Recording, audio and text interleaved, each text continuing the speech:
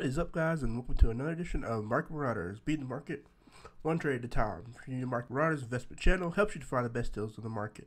All right, so let's jump into it. So, as the title said, this is going to be the sector or the stocks that are going to benefit the most from the stimulus if it is approved. Without further ado, let's jump into it. So the first one I got on here is ticker sign AAL, and that is for American Airlines. So at the time of this video, their moving average 10 is $12.67. Moving average 50 is $12.41, and the moving average 100 is $12.65. They ended the day at $12.68. So this is the first one that I have on here. As you know, the airline sector was hit, tremendously from the pandemic, but they seem to be trying to rally back in hopes that the stimulus could be passed. So looking at this, we can see that they are bullish, but barely, denoted by the moving average 10 line being above the moving average 50 and the moving average 100, which are this yellow and purple line. So the red line is the moving average 10, which is above the moving average 50 and the moving average 100, which are both of these lines. So going to the next one, we got ticker sign LUV, and that is for Southwest. Okay, so Southwest is on a pretty bullish uptrend at the current moment. So their moving average 10 is $40.20. Moving average 50 is $39.51, and the moving average 100 is $39.35.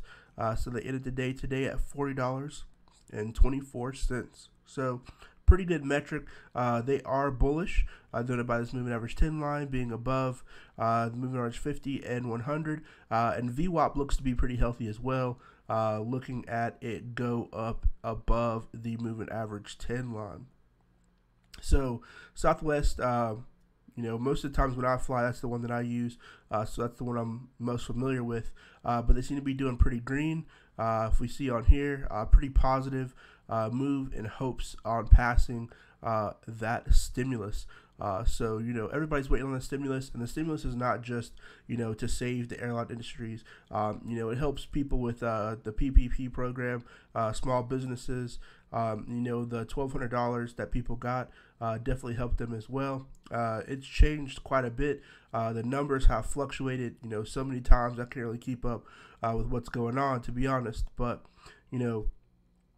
hopes that it'll get passed, because last time it got passed, it definitely boosted the market. The market, was tremendously high after it got passed, and a lot of people got helped. A lot of companies, were able to take advantage of the loans to help their business out. Some companies actually took advantage of it and didn't really need it, but it still overall helped the market as a whole, and I think gave investors confidence in the market. SPY definitely went up, and it definitely helped the recovery increase from where it was. March was very rough, so if you look at the market, a lot of people sold off when they started closing down places, and no one really had a plan or a clue of how people were going to get through this pandemic. But the market has recovered, so it seems like investors overall have found faith in the market, and that will get back to life as normal. So going to the next one on my list, we got ticker sign JBLU, and that is for JetBlue. Their moving average 10 is $12.44. Their moving average 50 is $12.33, and their moving average 100 is $12.41. They ended the day today at $12.45, and they are bullish, denoted by this moving average 10 line being above the moving average 50 and 100. But barely. So depending on when you watch this video, it may change, it may fluctuate.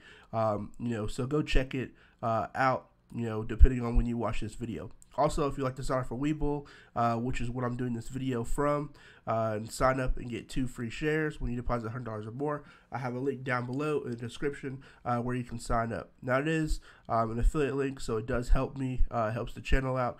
But if you want to sign up on your own, you can do that as well. You do not need to have an account with Webull in order to look at their charts. So just type in Webull.com and then click the trade button at top. And then you can be able to look at their charts. Their charts are very nice and seamless, gives you a lot of good information. So all this information on here will be available to you even if you don't have an account on there. So I like to use them for chart reading because they're a lot better than Robinhood, and especially with all of the things going on with Robinhood at the current moment, I've kind of backed off just a little bit. Not saying that I don't use them, but I just backed off just a little bit while they handle their situations. So the next one is going to be ticker sign UAL, and that is for United Airlines. If we see on here, they are bullish as well.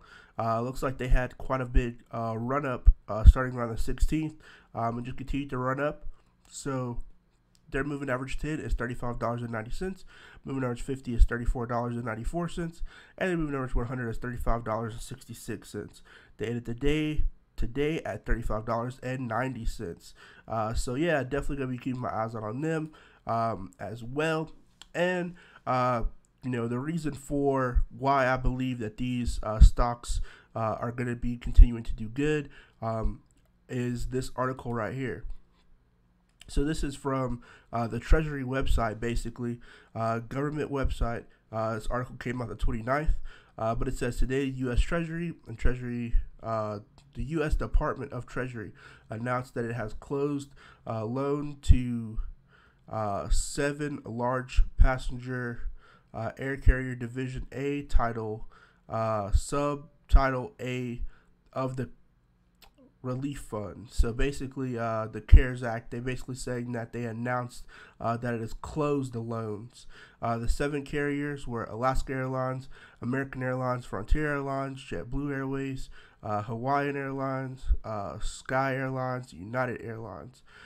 So if you look at this, these are all airlines. I know you may be saying, why do you have Southwest? Southwest wasn't even on there. JetBlue's like one of the only ones that's on this list.